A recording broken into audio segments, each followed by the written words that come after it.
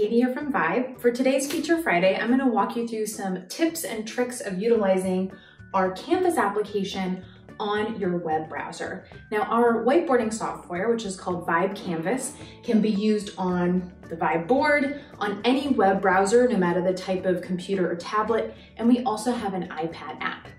The features are very similar to what you can do on the board, but there's a few things that are different. So let's jump on in and take a look. So to access the Vibe Canvas web application on any computer browser, we typically recommend Chrome. You're going to go to app.vibe.us to sign into your account. I actually have this saved as a favorite bookmark because I come here so often. So today I'm going to take you through 5 of my top tips for what I use the web application for the most. Number 1 is text and typing. Now you'll notice that the whiteboard toolbar is very similar to what you have available on the Vibe board.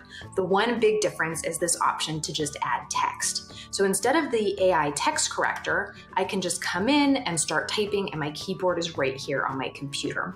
I also use typing a lot with sticky notes if I need to add a lot of sticky notes, as well as if I'm using the shapes tool to create diagrams. It's much easier to type when I have a keyboard right here.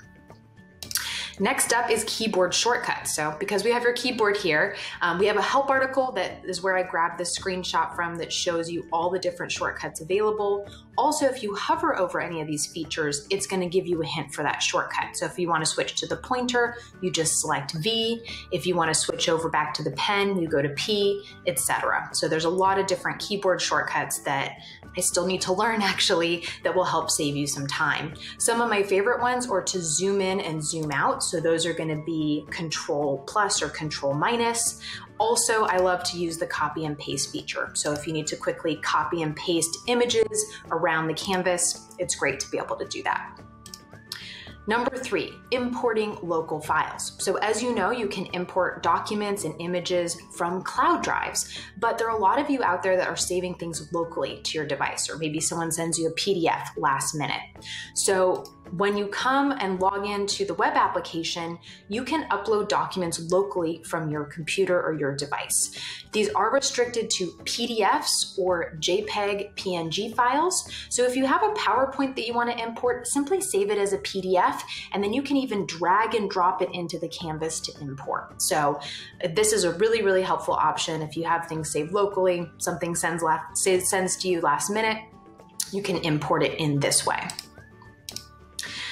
I also like to use this if I need to export something locally. So on the board, you can export to email. You can also export as back to your cloud drive. But if you're on the web application, you can export as a PDF. It's going to download it and save that locally to your device. So I have this PDF that just opened, and and then I can send it off to a big group or save it in my cloud storage system or local network system, wherever I need to save it.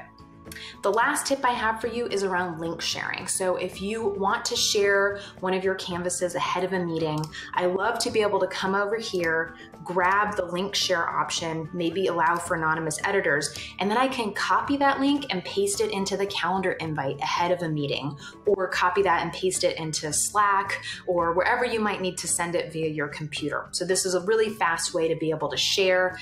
So these are, again, my 5 top tips for utilizing the Vibe Canvas application on any web browser.